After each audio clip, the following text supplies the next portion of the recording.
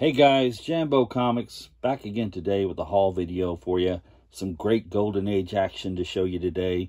Great Golden Age books I've just picked up recently and wanted to share with you. Some stuff I've been looking for the collection and just some stuff I happened to look into that I thought was really cool. So let me show you what I've got. Now, some of this I've shown on Graphic Man's channel on Wednesday night. He has a show on there called The 4-Color Fossils, and it's just some great old comics on there and some great guys showing them. Do yourselves a favor, check it out if you haven't already. It's a fantastic show. Here's Bugs Bunny, number 31 from Dell Comics. It's from 1953. I just love that cover, man. Some great kind of sci-fi action there with Porky and Bugs. Looks like Bugs cooking up the breakfast on the back there out of the rocket flames coming out the back there. Very cool. Love the artwork. This was in really nice shape. So I was happy to get that. Bugs Bunny, number 31. And got this at Comic Book World. And I was glad to find that because I paid $3 for it. That's right, $3. $3 for a great Golden Age comic from Ace Comics. This had some Phantom stuff inside of it. And yeah, it was number 129 of Ace Comics. And I think it was from 1947. This is some great fun there for $3. Ace Comics, 1947. Glad I get that. Also got this at Comic Book World also. This is Feature Comics, and it is number 116 with a fantastic Doll Man cover. And I think Bryant was the artist on the cover there of that one, and it's had a whole bunch of just different characters inside of it. You can see everybody there. Some fantastic stuff. The Doll Man was always pretty cool and fun to read. A couple of the other ones was pretty fun also. Always enjoyed them.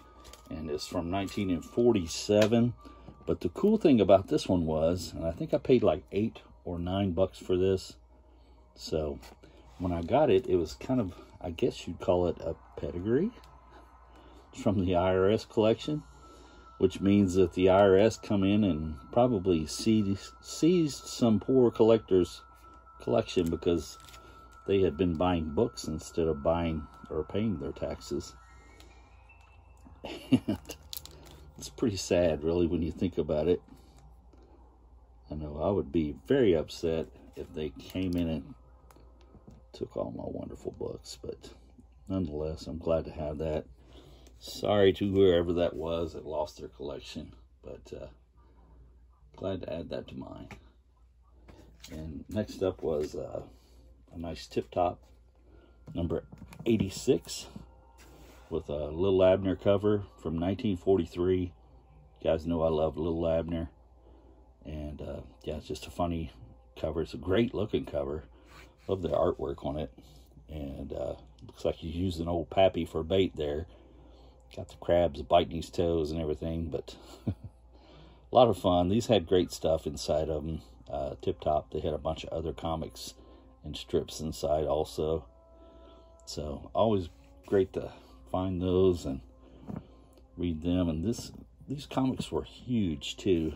I mean, when you compare them to like a regular size comic, let's get you a regular size comic. I mean, there's a regular size book, and you can see how much bigger that is than a regular size comic, and just great stuff inside of them also. So Tip Top, number 86. Got this because I like the good girl art on the cover of it there. Aggie Mac. And this is number 8. Yes, number 8. It's from Superior Comics. And yeah, just some great good girl art on the cover. And like that, that's what caught my eye. And that's her brother there, Bobo. And I thought somebody had drew or colored in his eyeballs.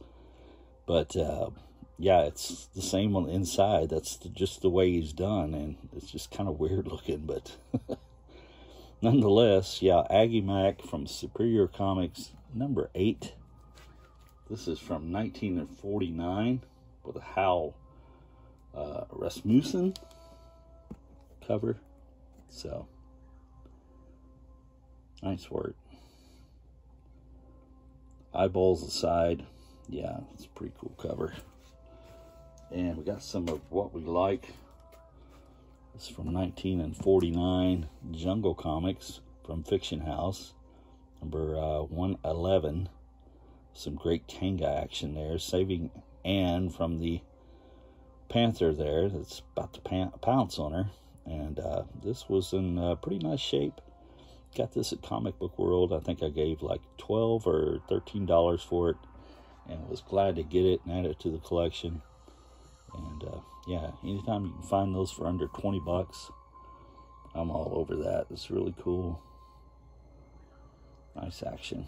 Good stories inside. Love the Fiction House. And speaking of which, I've been trying to shore up the Jumbo collection and fill it out a little bit more. Here's number 111 with Sheena swinging into action. Just a great cover, and I am 90% sure this is a Matt Baker cover from the Iger Studios. But yeah, some bondage down there. It's old man bondage. Nobody wants to see that, but there it is nonetheless. And 52 pages of great Jumbo action there. And this is from 1948, and just a beautiful cover. I loved all the colors on that one. And like I said, it was a great Sheena by Matt Baker.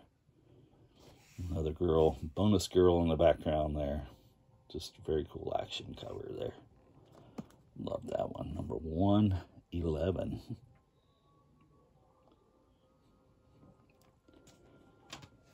I'm loving that. And here is another great Jumbo Comics.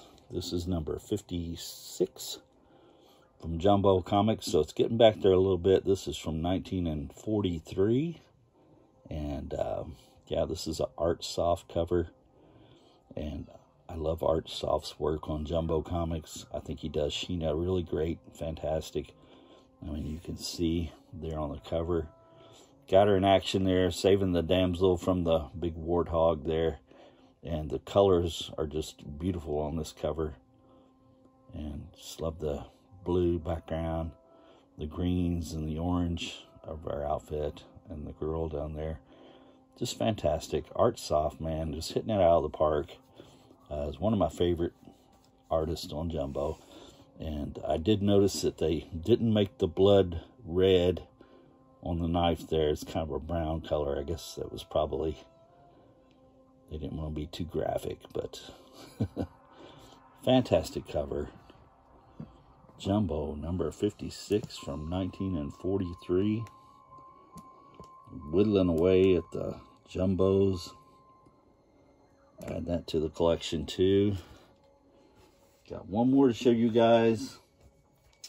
And it too is Jumbo Comics, number 37. And this one's a little rough, but it is from 1942. Beginning of 1942. Yeah, you can see March there. And yeah, it's just a fantastic Dan Zelnowich cover. There with Sheena swinging in, fighting the lion. And this one is a little dirty. You could use a little bit more of a clean. Somebody had penciled in the Jumbo Comics up there at the top, and I erased all that and got it cleaned up a little bit. But yeah, it needs a really good cleaning. But just glad to have that. Number 37 from 1942. Just love the Sheena cover there. Fantastic stuff, man. Those old Jumbos, you just can't beat on. It, like the Tip Top, as you can see, it's a big book also. So, yeah, there's just that much wider than a regular standard comic. And I just love them, man. They had great stuff inside of them, and they're fun to read, and beautiful artwork. Just fantastic. So that's it, guys. Just kind of a short Golden Age haul for you today. I appreciate you stopping by. Do me a favor, hit that thumbs up. Leave a comment if you would. I'll get back with you guys. Always enjoy chatting with you. And subscribe to the channel if you haven't already. there's a lot of people that check out the channel that is not subscribed.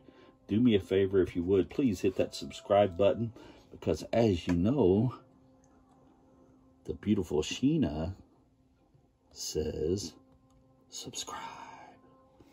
Thank you guys. Appreciate your time.